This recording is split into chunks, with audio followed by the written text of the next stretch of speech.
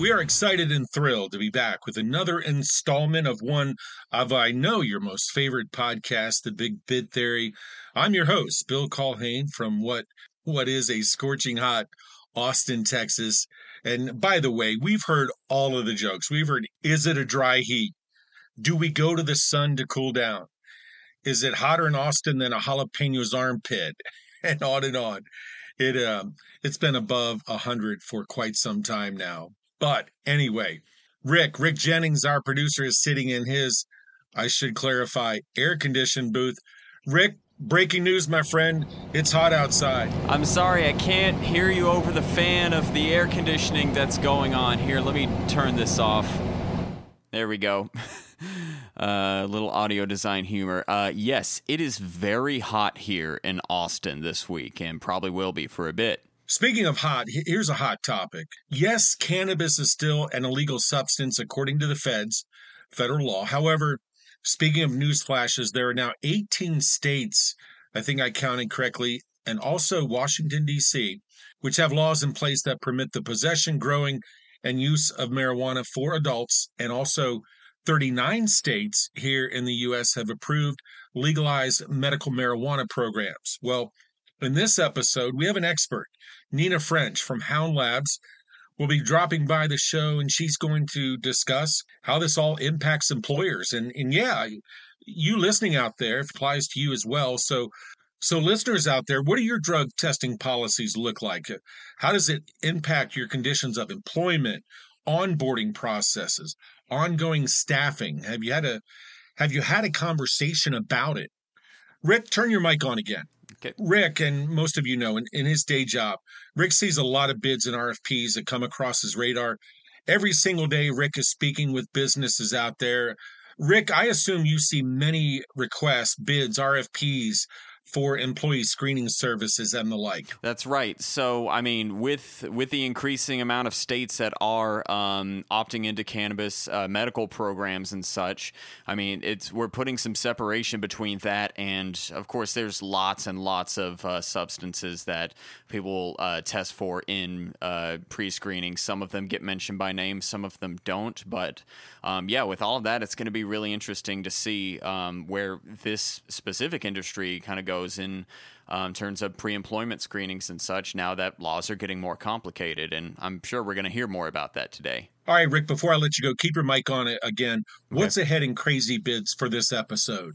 Yeah, for Crazy Bids. So, yeah, we were, speaking of cannabis, I mean, there's still lots that's going on in the field of illicit substances. And the one we're going to talk about today is a little bit more of tackling some of those large issues from a university standpoint. So stay tuned. Well, there he does it again, Rick. That is a tremendous tease. Later in the show, another Crazy Bids you will not soon forget, thanks to Rick.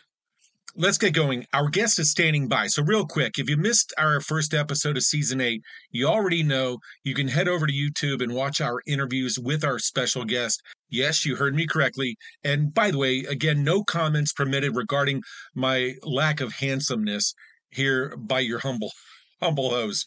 So save the typing. After this brief message, we'll introduce you to Nina French and learn more about the marijuana legalization debate, testing, employee screening, all that and more. The Big Bid Theory is brought to you in part by Bid Prime. Over 11 years in changing the bid services industry, Bid Prime has become the solution for businesses serious about winning public sector business. From the premier technology in the industry to real-time bid notifications, supporting documents, and robust data tools, it's all backed by unmatched, personalized customer support. Bid Prime. Start your free zero-obligation trial today. bidprime.com. Nina French is president of Employer and Law Enforcement Solutions for Hound Labs. She's known across many circles, known across the country as really an experienced leader in the screening industry, 30 plus years, in fact. And she's done it all. Drug testing program design, policies and technologies, is a sought after speaker at conferences. Along with being involved with one of the leading drug testing service providers, she co-founded her own consulting firm. A speaker, blogger, and writer on many screening industry topics.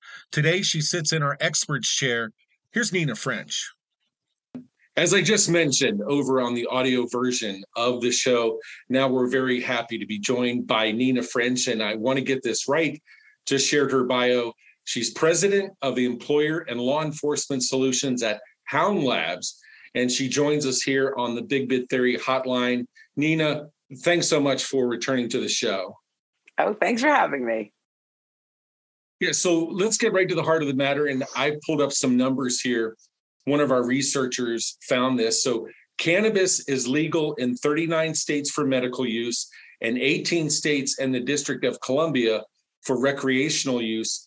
How have new laws surrounding legalization of marijuana, how has that impacted all of those employers out there? Well, so I think we're actually up to 19 in the district as of today. Which is actually a great place to start because that is the issue, right? Laws are changing very, very rapidly.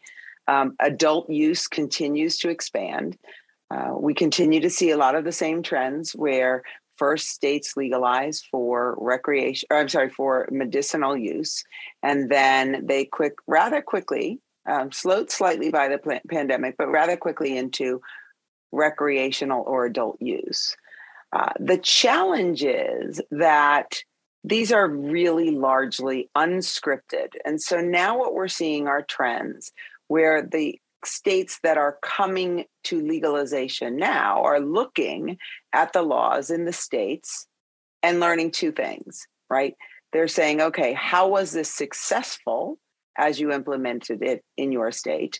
And then how was it not quite so successful? And one of those things that they're trying to remedy is how do you identify impairment, right? So with laws, for cannabis legalization, they're seeing an enormous uptick in use in those states.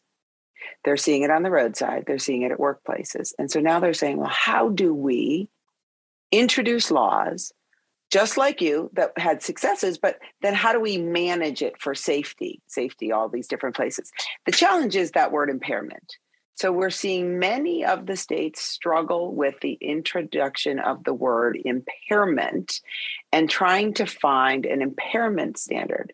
And an impairment standard for cannabis simply does not exist. There are a couple laws where they have introduced a number, but the number is not based on anything. There's no science behind the number.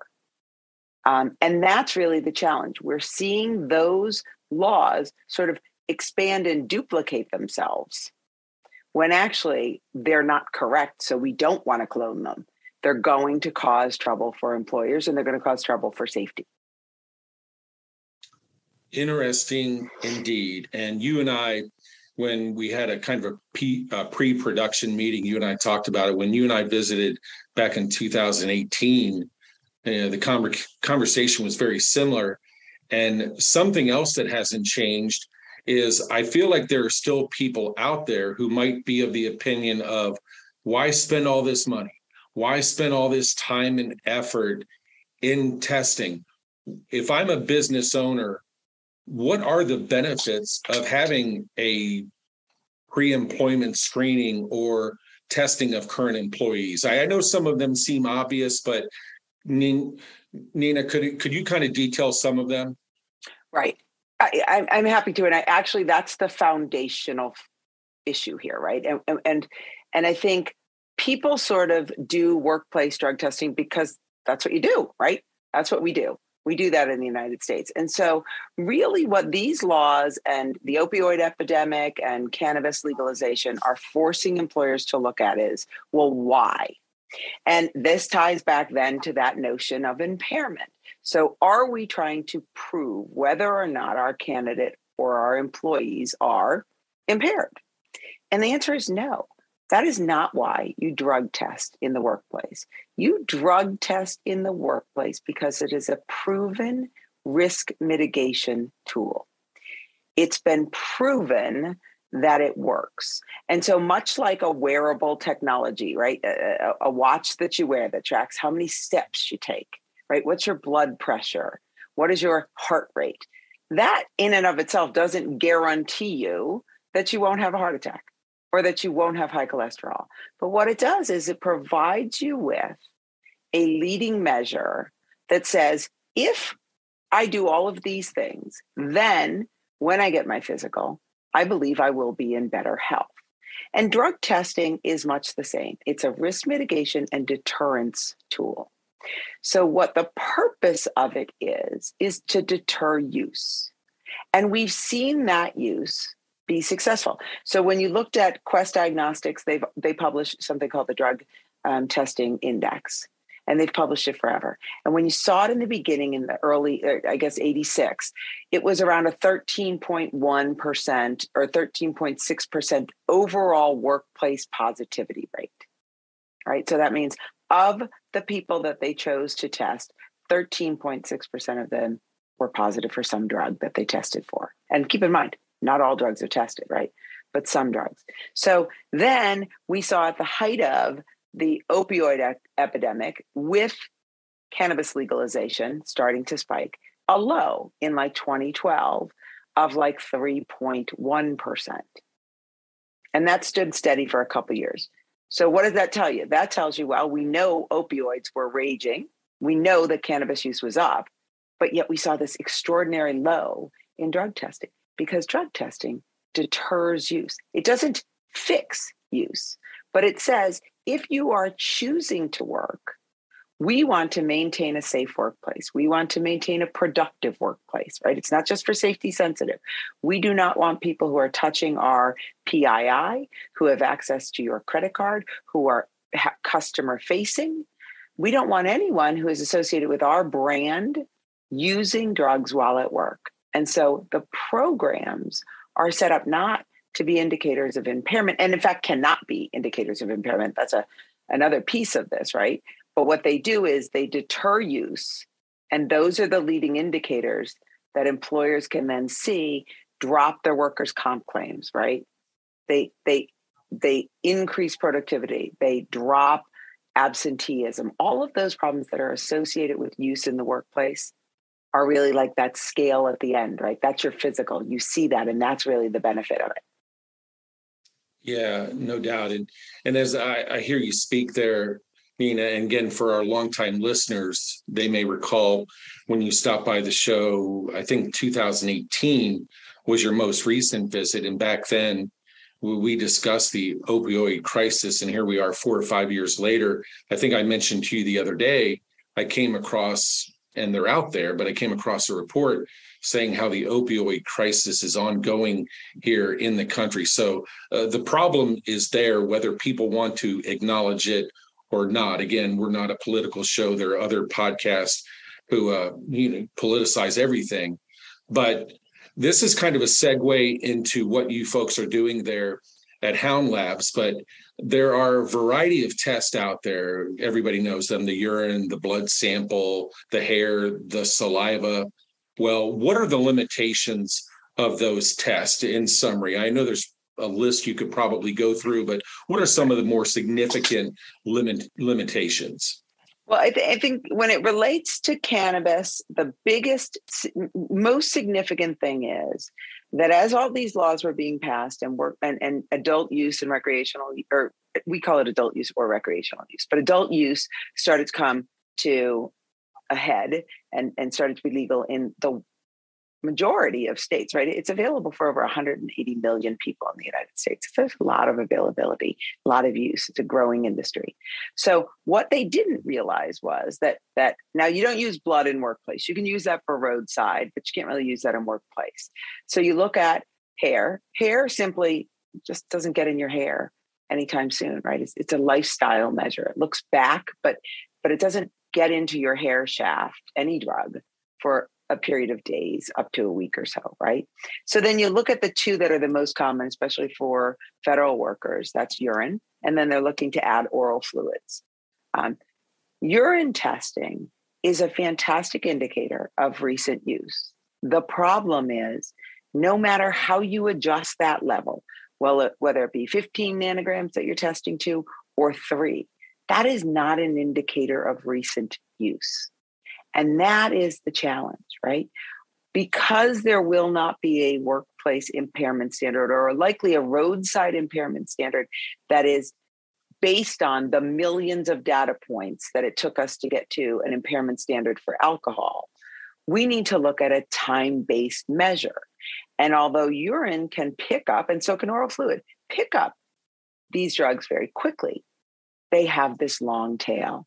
So if you look at the most recent notice of proposed rulemaking from the Department of Health and Human Services, they indicate that cannabis can be found in urine for up to 67 days.